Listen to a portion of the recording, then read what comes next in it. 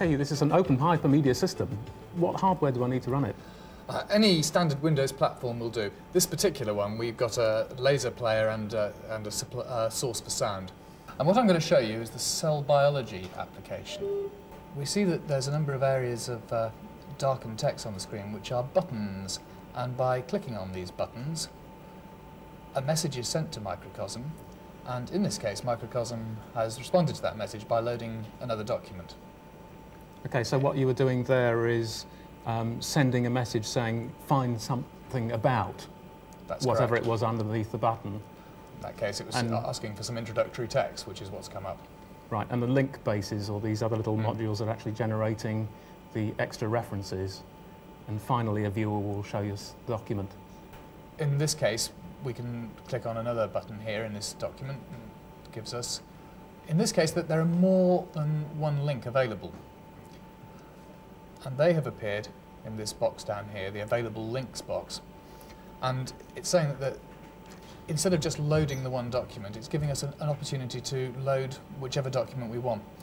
In this case, I'm going to load the Microcosms. Microcosms are visual abstracts of bits of video. Epithelial cells migrate with a broad leading lamella. Boxes that we're seeing over the top. These boxes are actually buttons in moving video, and we can click on the button and it gives us a choice of available links. So that means we're not restricted to actually text buttons at all? No. You can have video ones as well. Buttons in video and buttons in bitmaps, as I'll show you later.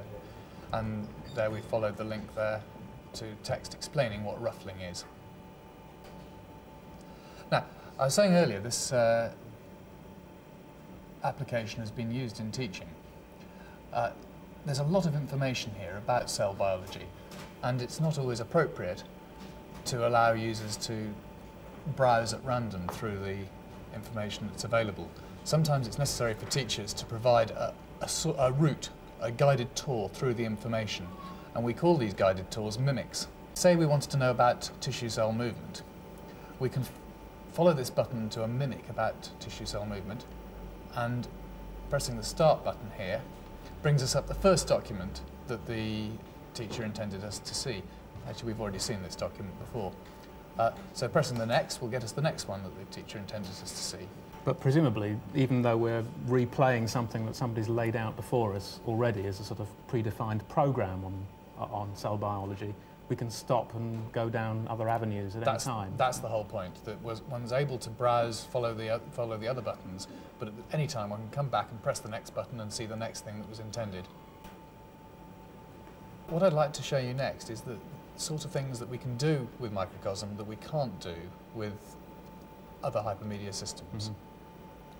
This is an application that is used by our history students who are asked to navigate through a large amount of information, much of which is old War Office documents, and to answer questions that have been set to them, such as why did the British in the war decide to side with the partisans rather than the Chetniks.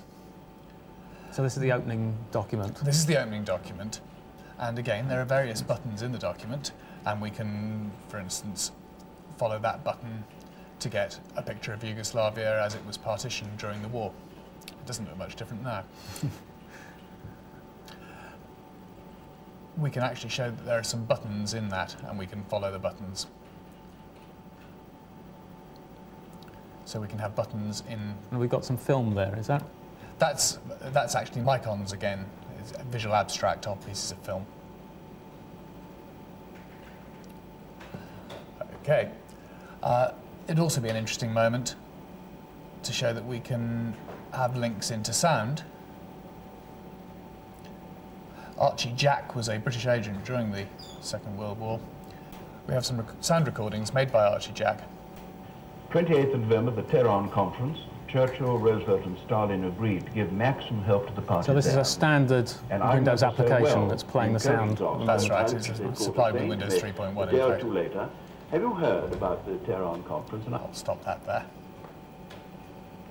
As well as having buttons, it's possible to have things that we refer to as generic links. The author of the package decided that anyone who wanted to know anything about Deakin would always want to be offered the chance to see this document. So they have made what we refer to as a generic link to this document. Anywhere within the Yugoslavia application, if you highlight the word Deakin and ask to follow link, you will end up seeing this document. But how would I find out that such links were available? Because it's not highlighted, is it? Because it's not highlighted, there is a bit of a problem. So one can, for instance, well, I'll take that sentence. Maybe one was interested in stuff around there. One could ask to show links, and it comes up with the fact that there is a link on Deakin, and there's also a couple of links on Lees. So this is a tool that's made it possible for us to look for links in documents that don't actually show the links. So just choose a bit of text and try and find out whether there's anything interesting to follow from that bit. Whether there are any links in there, that's right. Another thing I'd like to do is to show you what we call computed links. If I follow a link on Albania, I've discovered that there are no links found. But I'd like to know something about Albania, so I'm going to ask it to compute some links. And this box here has come up this time with 4 possible computed links. The system has gone away and done a full text retrieval on using an index that was built beforehand, and discovered 4 documents that contain Albania. And the one that contains the most occurrences of it is this document here. So this leads us to an idea of a spectrum of links. At one end of the spectrum, we have specific links, as we call them, where there is a particular source, usually made into a button, and a particular destination. This requires a high authoring effort. And then at the other end of the spectrum, you've got computed links, which require no authoring effort whatsoever, and are just made at runtime by you selecting a piece of text or a phrase and saying, compute me any links that you can on that. Using whatever retrieval algorithm you chose to. That's correct. I happen to know that there's a link on the word partisan.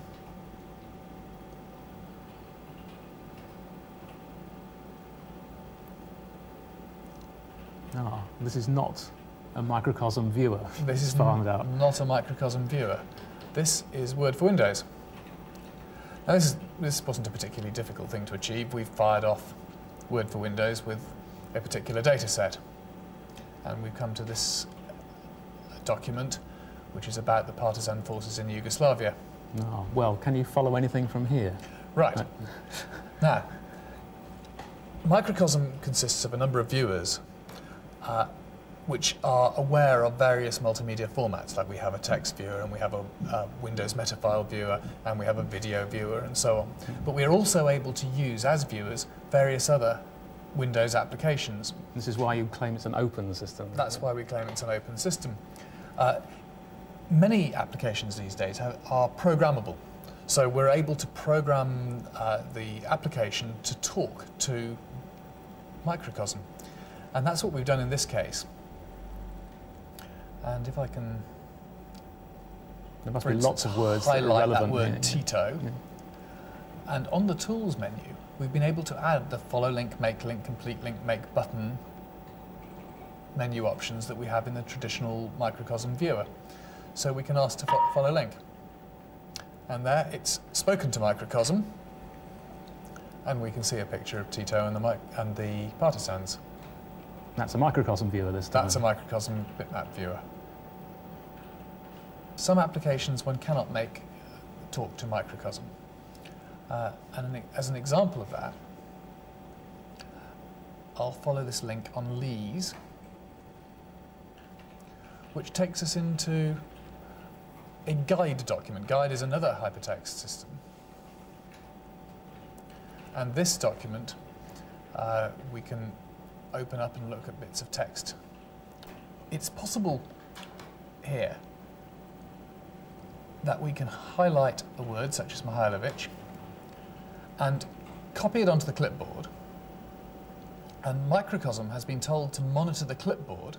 So it wakes up and then does its usual Microcosm thing. wakes up and says, I'm being asked to follow a link on Mihailovic, and these are the links available. For instance, a picture Mihailovich.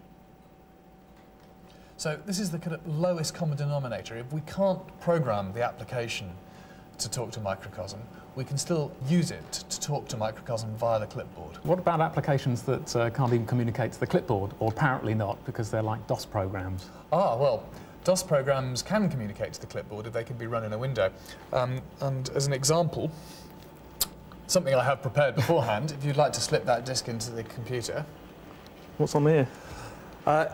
Earlier today I went and took some information from the BBC teletext news feed. And of course there's a lot going on about Yugoslavia there at the moment. And I'm going to run up a DOS box. And I'm going to load my file called BBC News Text. This is just a straightforward editor. I'm just using a standard editor. And this is what was coming in via the teletext newsfeed. Now, even within a DOS box, one can mark an area and copy it to the clipboard, and up comes the bitmap of Yugoslavia. That's quite a nice example, both of using the clipboard and of showing what the real meaning of a generic link is. So we can close that down.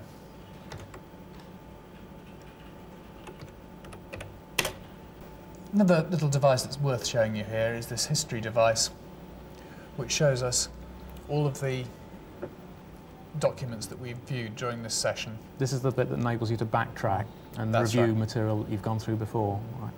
So if we wanted to go and have a look at this document, that was the one we found about Albania, I think. Yes.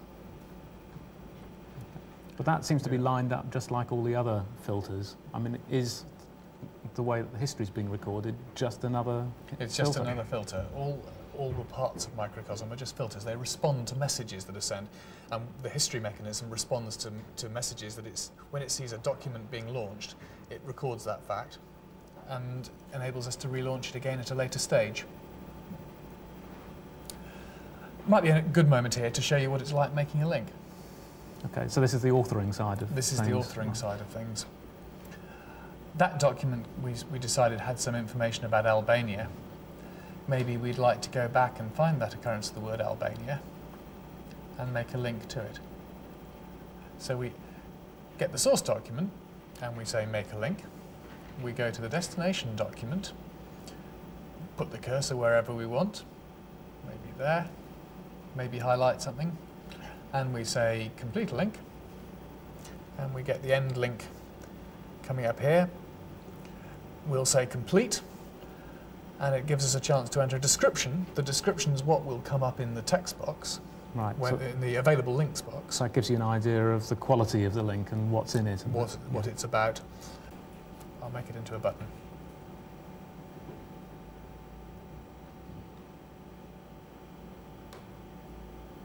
Right. Now that's gone into a button, and I can double click on it, and it brings up this other document at the place that we put the highlight.